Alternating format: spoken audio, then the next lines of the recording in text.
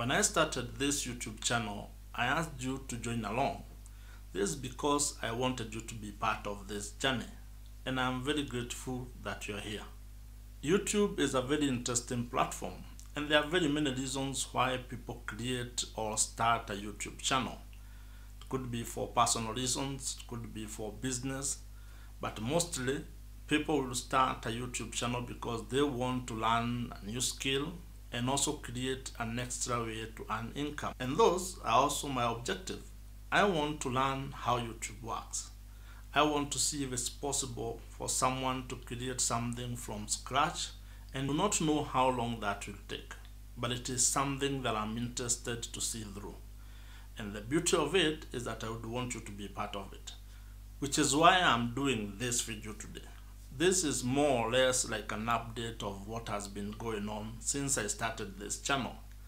The things that I'm learning, the work that I have done, and also the struggles or challenges that I'm facing or that you might face if you start a YouTube channel. First video I created on this channel was more or less an overview of my plan, what I intended to do over the course of the next 12 months. And I'm recording this on the 10th of February 2023, which means I have already done the entire of January. And that's what I'm going to share with you.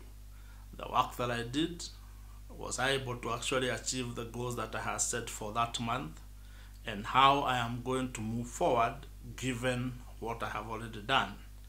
And more importantly, is whether the channel is making any money.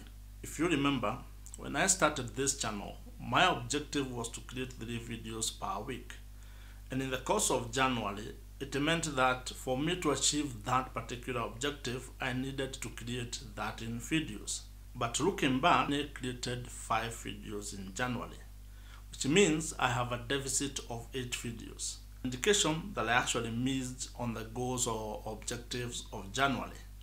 And the way I'm going to solve this is that I'm going to add those 8 videos in the course of my February work plan. To achieve my goals and objectives of 3 videos per week for the month of February, I'll need to create 12 videos. And because now I have an 8 video deficit, the videos that I did not create in January, it means that in the course of February, then I need to create 20 videos. What that means is that in the course of this month, if you find or you see my frequency increasing, at least now you know why that will be the case. I'll try to be covering up for the deficit that I had last month, so that then I can get in line with what I had already set to do. And that is the reality of YouTube. What you plan may not necessarily turn out to be the way you planned it. Things happen. Life happens. But you cannot just then look at it and say, I will not solve this particular problem because I'm already behind schedule. What I'm trying to do here is trying to sort out that particular mistake or that particular challenge that I had, that I did not meet my number of videos that I needed to create and produce last month. But now I need to create a way in which to accommodate them in the coming weeks, since like you and I know, you cannot go back in time. That's the challenge number 1 when it comes to creating videos on YouTube. That sometimes you may miss on your uploads. You may not be able to meet your targets that you have set for yourself. And that should not be a big problem. When you get behind on something, a lot of people end up abandoning the entire project altogether because they feel, I have already made a mistake, so I cannot continue. But I think that would be the wrong approach when it comes to creating videos on YouTube or even live in general. If you fall behind on a certain thing, doesn't mean that you stop the entire project. Just change course, create a new plan, or at least adopt or find a way in which to accommodate what you may have missed, and then take the next step forward.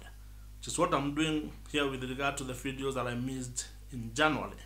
I have 8 videos that I'll need to accommodate in February.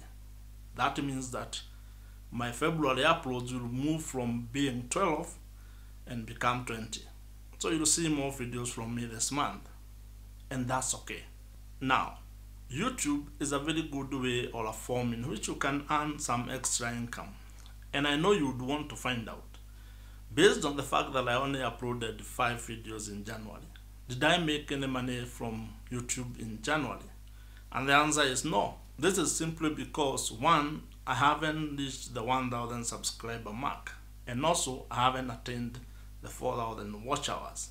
These are the things you need to have for you to qualify to join the YouTube Partner Program, which is what we'll be discussing here when it comes to YouTube monetization, or at least the income report that I may be able to share with you.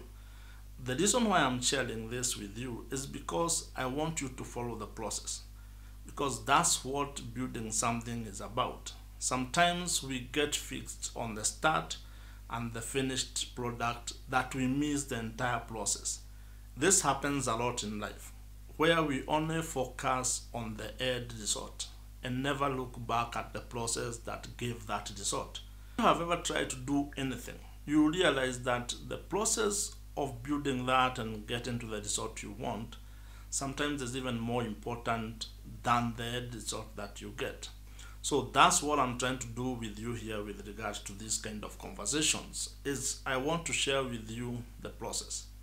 Yes, it is possible to start a YouTube channel and then come back months or years later and update you when it is monetized and when it is making money.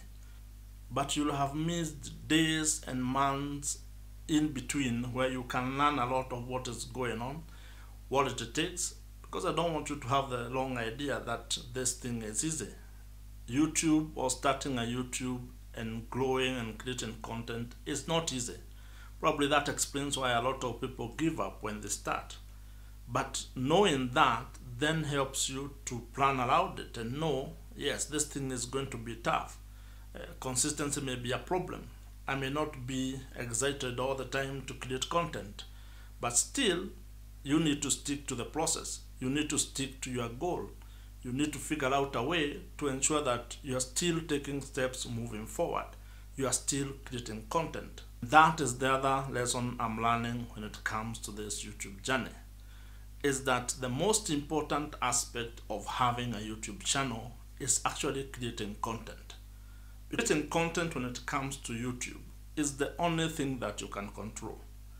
That means you are in charge of how many times you upload, what kind of content you create. The beauty of YouTube, that you are in control. So you decide, you make a decision on how many uploads you are going to make. If you feel 3 times a week is too much, you can scale it down to twice, or even once a week, or even once a month. The idea is that you are the one in charge of this thing. So you create content. That YouTube has a very good dashboard. The analytics you get on the back end of your YouTube channel is very interesting. And that's something that now I'm starting to realize, that it can be very powerful if you are able to analyze that. For example, I am learning that I am getting a lot of views from countries that were not in my radar when I started this. My focus was primarily on my Kenyan audience.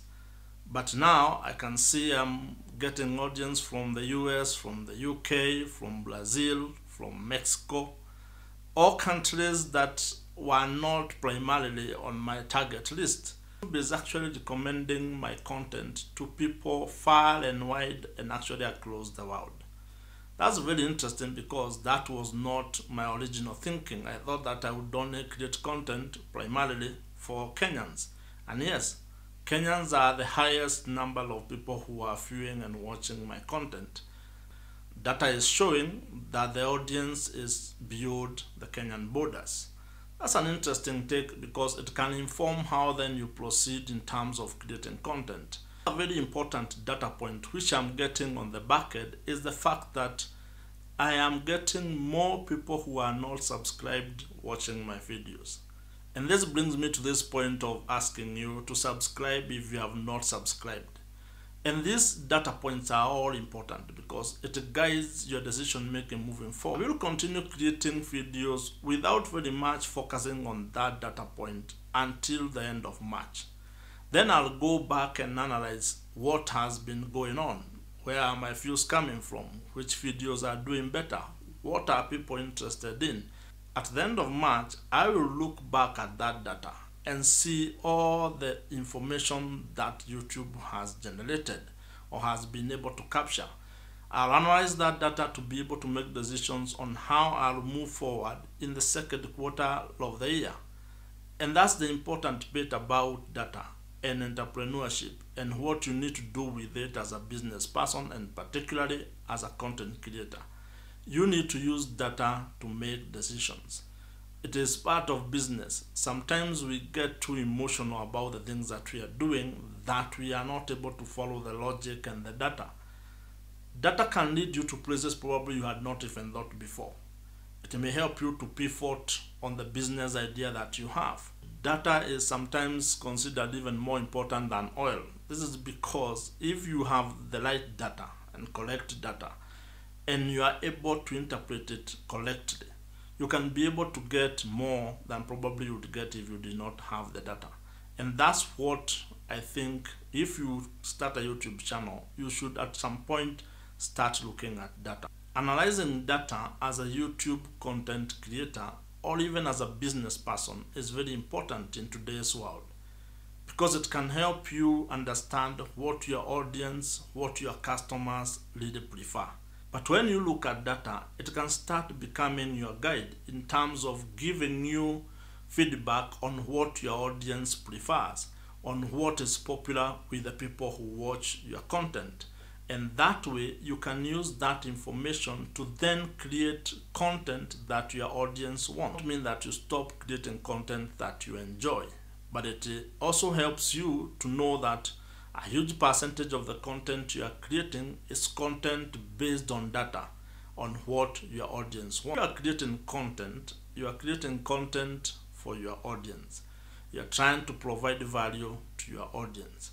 And then it doesn't make sense for the audience to show you what they want and then you end up ignoring it. It's good to align your interests with the interests of your audience. That way, you both benefit from engaging with each other.